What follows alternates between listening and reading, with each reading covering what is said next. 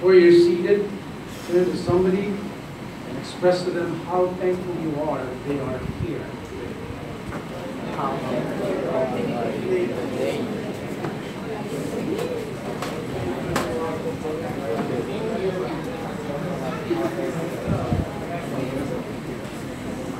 Then you may be seated. This is not to burst your bubble. Although I'm thankful that you're here, I'm more thankful that God is here. Right? Now, next week, I'm not going to be here.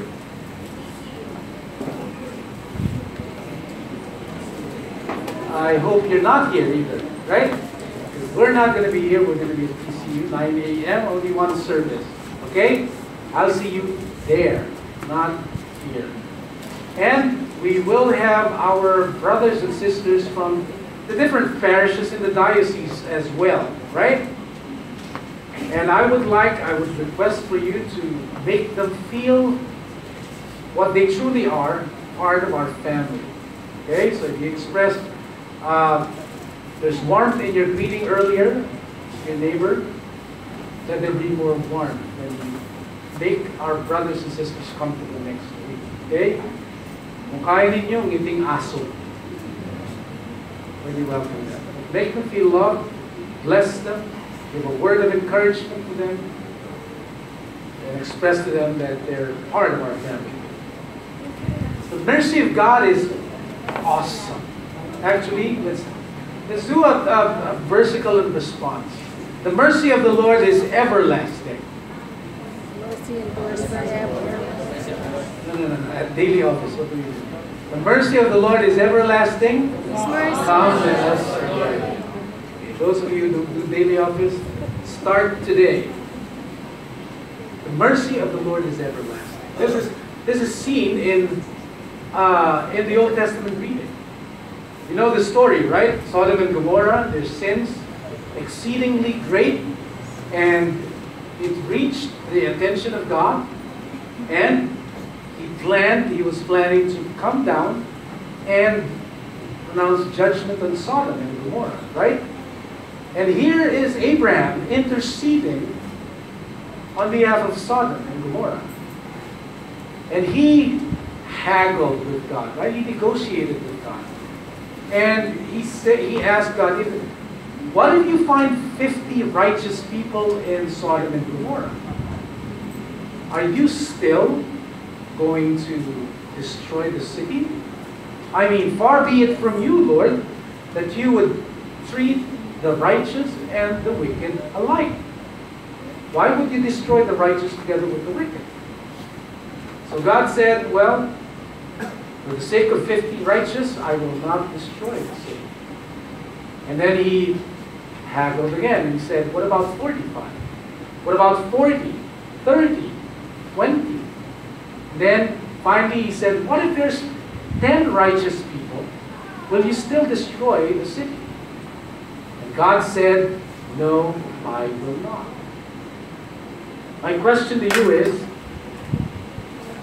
what do you think would have happened if Abraham did not stop at 10? What do you think the magic number is, which in God's mind is non-negotiable?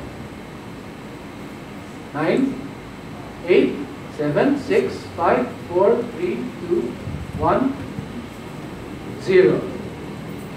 -1. What is the magic number? My Bible says the mercy of the Lord is everlasting. Do you think if he said yes to all those numbers, do you think he will stop at some number? Hindi naman sa sinisisi natin si Abraham. Si Abraham pala may kasalanan nito eh. Tumigil kasi. No. But the point is, God's mercy is everlasting. It's everlasting. I believe he would have spared the city if Abraham continued to just intercede.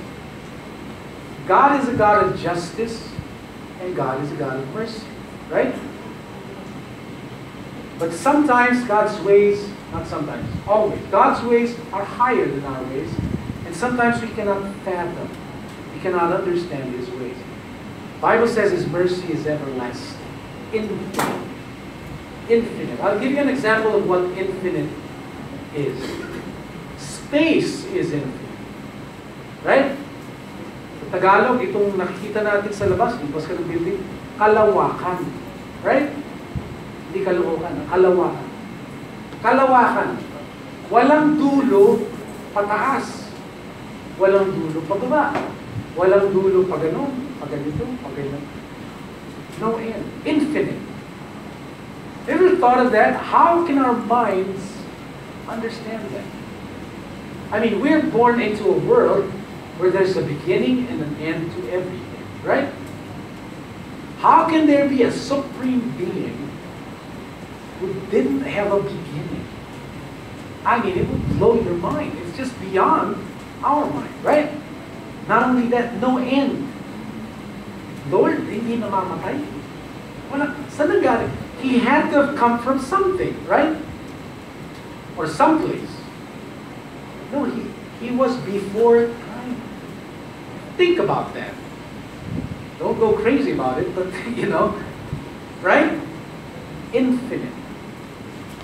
Our minds cannot reach that level of awesomeness. Now apply that to His mercy.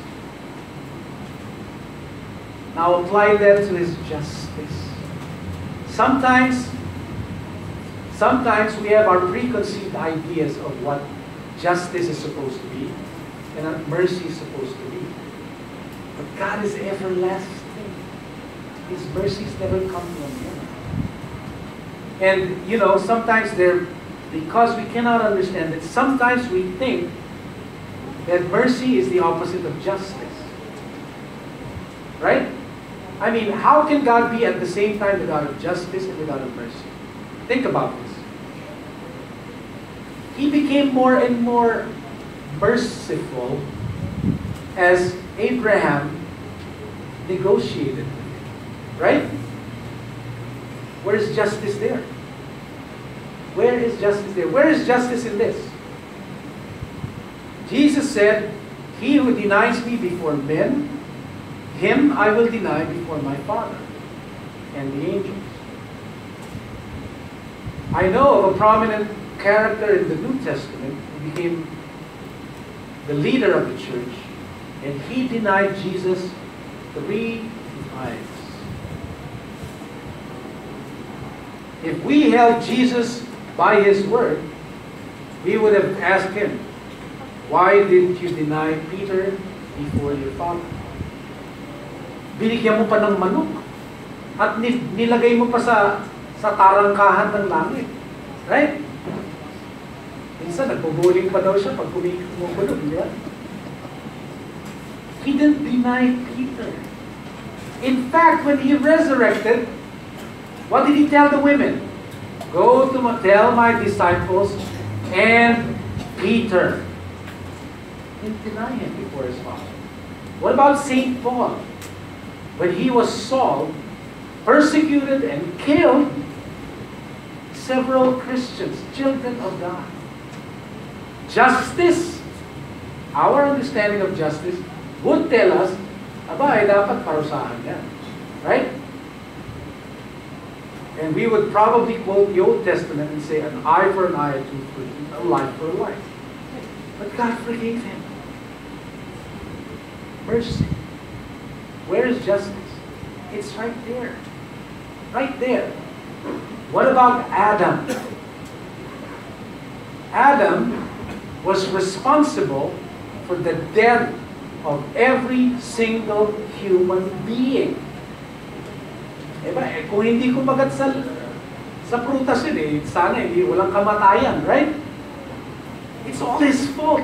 I mean, talk about number of counts or offenses of murder. Billions. 6 billion and counting, so to speak. What does God do to him? He forgives him. Is that justice? Yes. Is that mercy? Yes, it is. God's ways are higher than our ways. In fact, actually, I could argue with Abraham. Because he said, what if there's 50 righteous? Well, my Bible says there's none righteous. All of us deserve death. That's justice. That we be meted out with death. But it's also justice. Restorative justice. Justice to God's creation. Justice to God's very good creation. That He would restore all things to original state. And so somebody who's sinless dies for those who committed the sin. Is that justice? Yes. God's justice. Is that mercy? Yes. God's infinite mercy. God is a God of justice. God is a God of mercy. Where is justice? Right there. Sometimes we think, oh, there's injustice here, there's injustice there. I'll tell you the story, especially for you. I didn't tell the first two services, but especially for you. There's this story about, true story, of an account of something happening on one of Hitler's torture camps.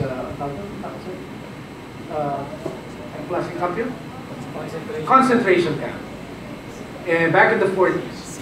There was this, you know how they exterminated the Israelites, right? One day there was an execution. 2 adults and 1 13-year-old boy. And it was too much for the executioner that he refused to do his job on that day. Somebody else had to do it because he just couldn't take it that he would execute a 13-year-old boy. Small.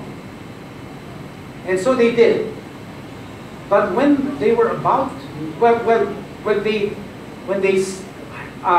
executed by hanging, they executed by hanging. The 2 adults died instantly. But the boy, because he was light and small, he hung there between life and death for 30 minutes or so. And so he was pale and struggling, and his tongue was out, his eyes were bulging, but he wouldn't die. Can you imagine the torture? Can you imagine the anguish and the pain? He was choking for so many minutes. And the person behind the author of this story said, and the author heard it, where is God? Where is the merciful God? And then they were made to pass near those who were hanged. And when they did, the author again heard the same voice. Where is the merciful God? And the author said, I heard the voice within me that said, where is God? Right there, hanging, suffering with us, with the Lord. He's not outside of our experience. He's going through our experience with us. That's why He was made incarnate, so that He would taste death and taste our experience and go through what we go through, so He could empathize with us. That's God's mercy. That's God's mercy. That's God's justice. We obviously don't understand it. It's infinite. Obviously, it's infinite. How can it be, we say, how can it be that you, my King, my sinless King, would die for me? Is that justice? How can it be? We can't reach the mercy and the justice of God. It is justice because it was the plan of the God of justice. Infinity, no beginning, no end. It's justice. Somebody very beautifully put it.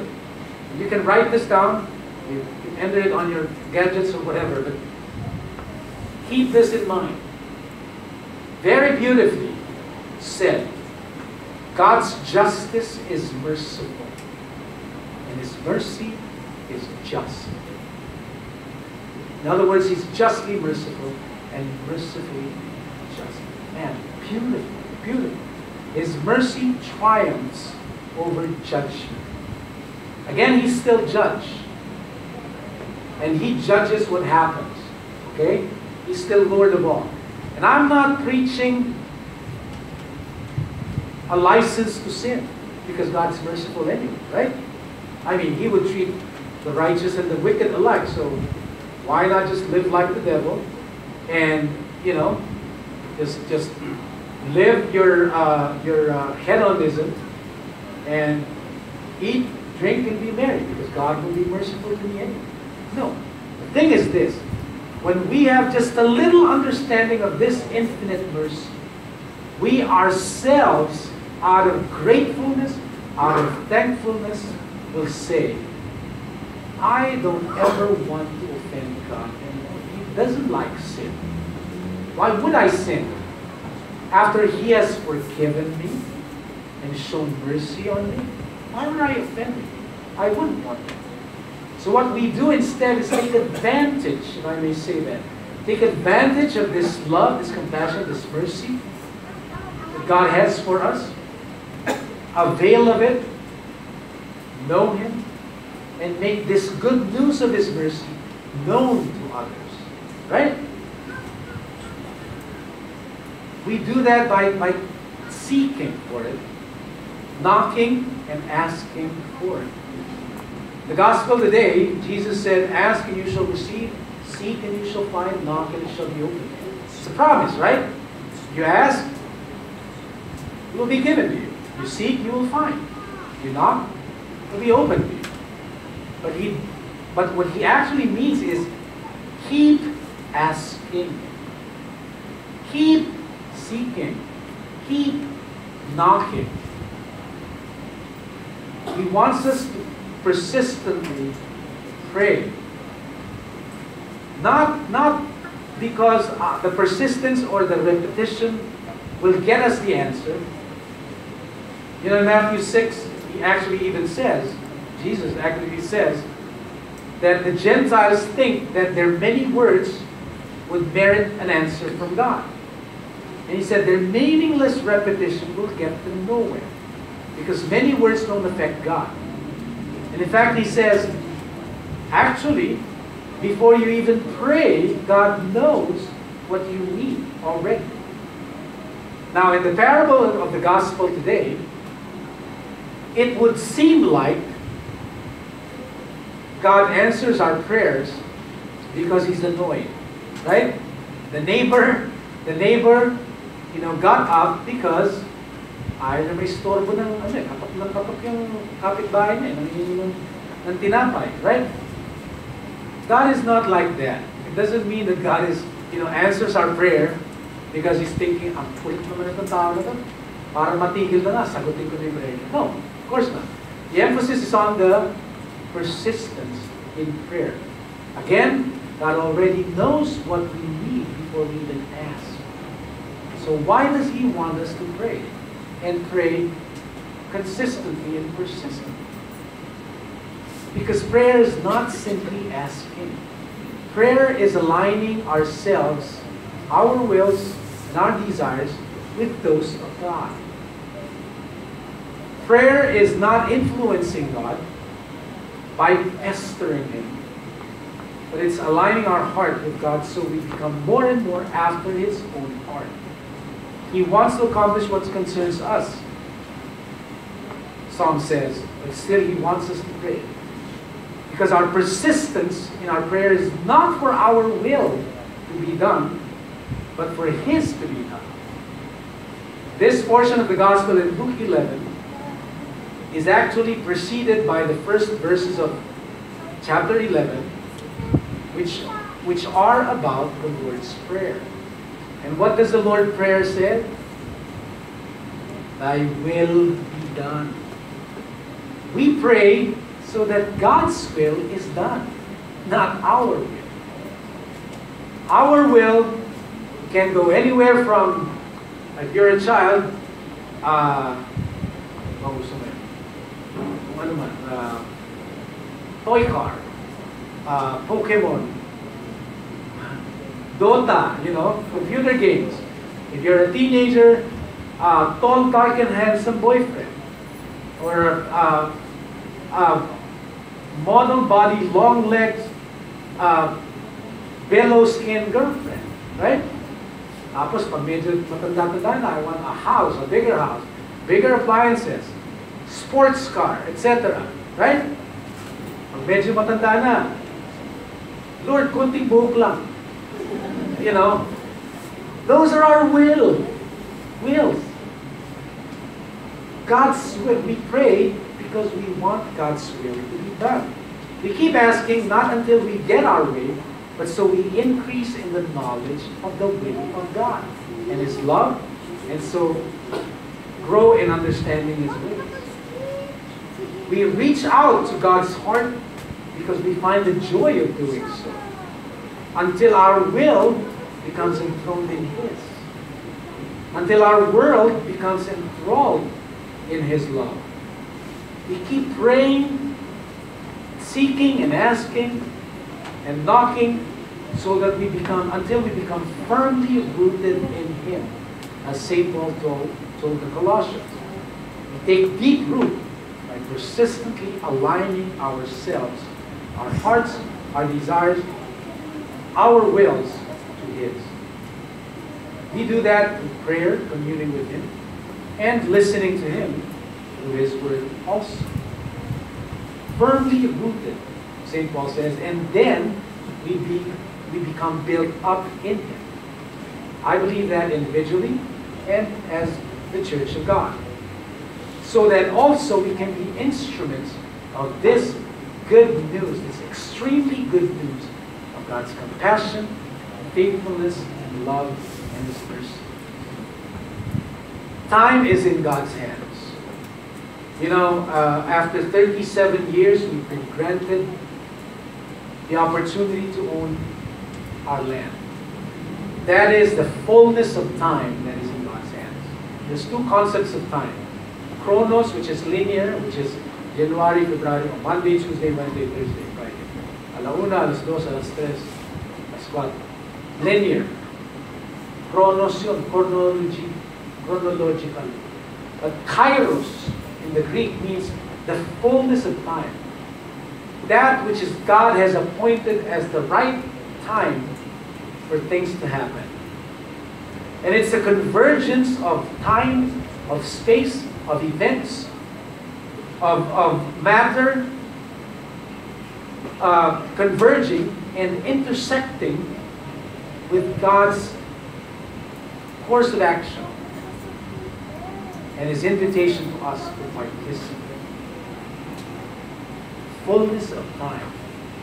Did God intend for us to take 37 years before He would give us our land? It could have been shorter. It could be longer. Bottom line is, now is the time for us to march upon the land. God so judged it. This is the time. Because time is in His hands. And everything else. Because He's in control of everything. Acts 17 says that God is the Lord of all and appoints times, ordains times and sets them, and also boundaries. If you think you're going through a struggle, or experiencing injustice, or having difficulty, let me say this. God sets boundaries everywhere. There is an end to that. In one hospital, in the delivery room, in the labor room, I remember this because I was with my wife long ago. It said, even labor has an end. Even labor has an end. It's just a few hours. To some, a few minutes. To some, several hours. God sets boundaries. He tells the waters of the sea, thus far you shall go and no further. He tells He tells despots, he tells dictators, he tells oppressive leaders, hanggang dito ka lang. He tells events, hanggang dito lang kayo. Hindi ko papabayaan. Remember the tribulation days in the New Testament that Jesus was talking about? He said, unless those days were shortened, no flesh would survive it. Because God knows. He sets boundaries. Which is why we give our lives to Him. We yield our lives to Him. Until the appointed time, until the right time, until the kairos time, until the fullness of time, what do we do in the meantime? We occupy. He said, occupy until I come. I believe this word is for Cathedral of the King. I told the three masses here this. We need to go back to a lifestyle of prayer. Consistent, persistent prayer. Poke the person beside you, tell them He's talking to you. We need to go back there. Before, years ago, this same church observed, I believe this, at least many of us, observed what we would call quiet time. Do we still observe that? This is why we have daily office to aid us in our quiet time. This is why we have the lectionary. This is why we have vigil on Saturday nights, remember? You should remember if you do it. Right? Saturday nights, vigil. Didn't stop. Never stop. Church fathers said, encouraged or instructed the people to read the gospel and the readings prior to coming to worship on Sunday. They said so that when you get to Sunday, you can say your Amen. But that's what they encourage. Because we are supposed to be one, journeying as one holy Catholic and Apostolic Church. Okay, going back to prayer. Asking is only one aspect of prayer. The bigger part is our active participation. When we pray, God, your will be done on earth as it is in heaven. Guess who's on earth? We participate in the will of God happening on earth. It is wrong to just say, oh, we lift it all up to God. It's up to Him. Well, He has His part, grace and mercy. We have our part, asking, seeking, knocking, occupying until He comes. Because we do that. We cannot just seek for a few seconds, you know. Like I said, Jesus really meant keep asking, keep seeking, keep knocking. You know, and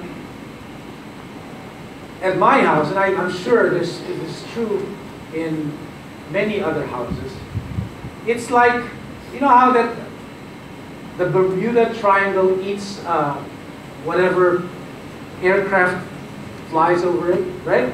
Diba? Bermuda Triangle, mysteriously, aircraft don't make it past that portion, right? Nawawala.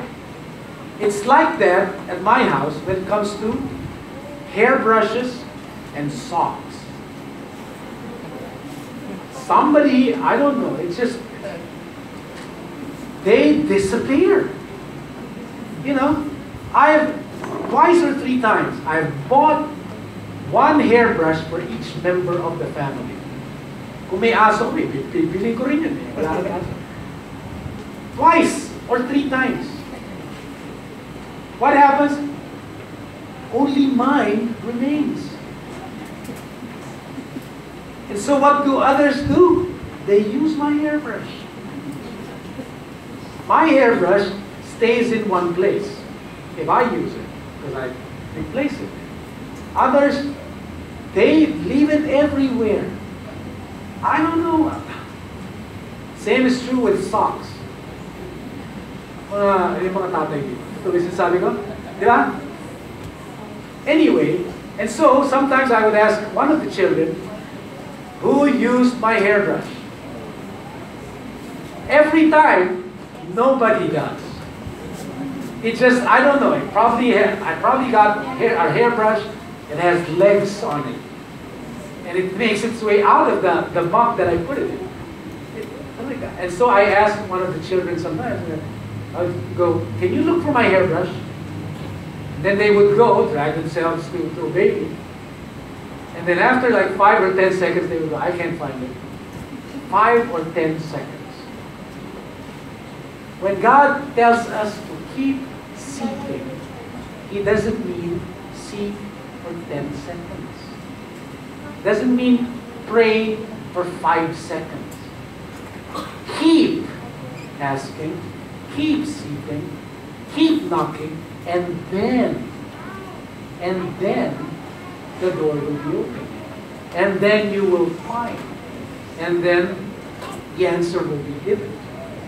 Active participation on our part. Taking too long. But that doesn't mean we don't depend on God's grace. We still depend on God's grace. But we do so, and we occupy until He comes. One day, I believe, restoration of all things will happen. One day, every knee shall bow and every tongue shall confess Jesus. One day, the glory of the Lord shall cover the whole earth as the waters cover the sea. That, to me, is the end of all things. Because God promised it. Between now and then, I don't know what will happen. Between now and then, I know God is in control and time is in His hands. What a privilege for us to be given the opportunity to be part of it. Until then, the fullness of time, we keep asking, seeking, knocking, pressing on with the goal of being like our Lord. The fullness, the embodiment of God's love, commitment, faithfulness, and mercy. Brothers and sisters, that's the way it is in the kingdom of our merciful